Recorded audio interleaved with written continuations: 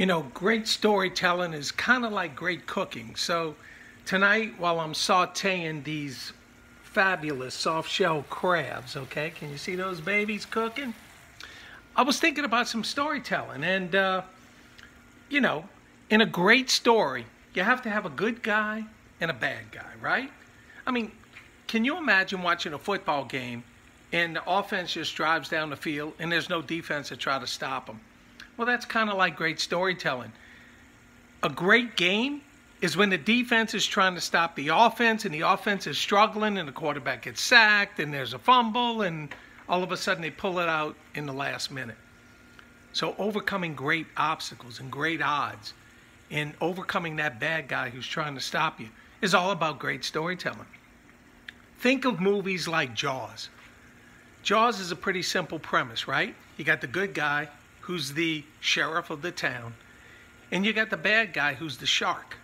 And the shark has just eaten somebody, and he's out there eating people all who go in the water. And what's the sheriff's job? To go after the shark, assemble his team, and go kill the shark. So he's got to overcome the bad guy. So you got the protagonist, which is the good guy, and then you got the antagonist, which is the bad guy. So a lot of great stories have great protagonist and antagonist characters. Rocky's another example. Protagonist is Rocky. He gets in the ring. He's the underdog, and he wants to win the championship. And who does he have to beat? Apollo Creed, the world champ, who's probably way better than him, way more athletic than him. Rocky's a huge underdog, and Rocky's got to overcome the odds and win. And in the first Rocky, he lost, but he still won because he got in the ring. So great storytelling is all about great characters.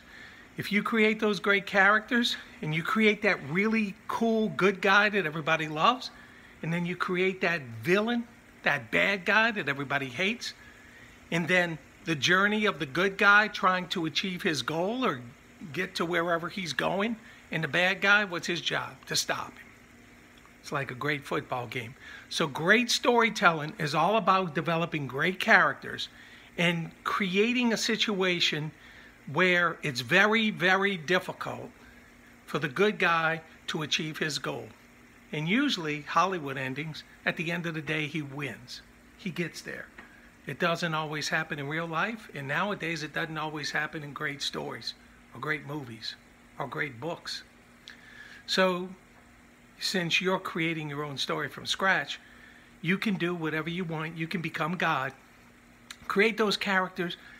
Live those characters. Imagine those characters. Picture the way they look, the way they talk, the way they sound, the way they act. And then tell that story like nobody else. And let those characters breathe and create the adventure of a lifetime. That's all about great storytelling. Great characters. Great stories, great characters. See you next time.